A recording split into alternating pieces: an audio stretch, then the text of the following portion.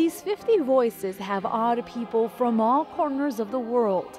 Together, they're considered the best of the best and make up the Pontifical Sistine Choir, which takes the stage at all the Pope's religious ceremonies. Music is the purest form of sacred art, and in a liturgy, this sacred art turns into holy art. Behind these voices are hours of practice. The choir is made up of 20 adults and 35 children.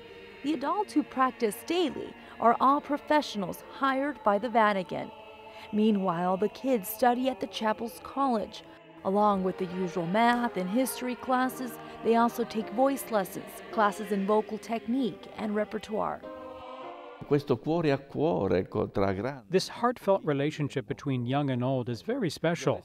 If this bond didn't exist, we wouldn't be able to sing in harmony. In fact, one of the biggest challenges the choir faces is finding kids who want to study at the college and form part of the choir. Each year, the choir conducts auditions at parishes and other colleges to recruit new students. The problem is a society that is de-Christianized, or a society that is too superficial.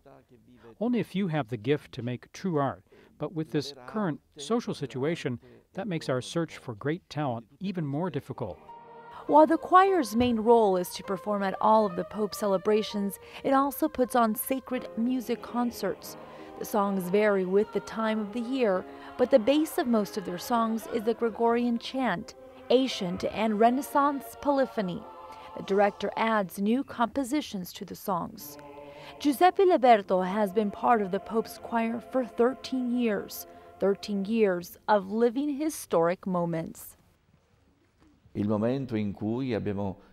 John Paul II's funeral was a very emotional time, but before his death, we witnessed the beatification of Padre Pio and the canonization of many other saints. Those were all beautiful moments. The next major project will take these 50 voices to Mexico, where the choir will offer concerts in theaters and a number of churches across the country, including Mexico City, Guadalajara, and Puebla, a tradition that started more than 10 years ago in Japan, far away from the walls of the Vatican.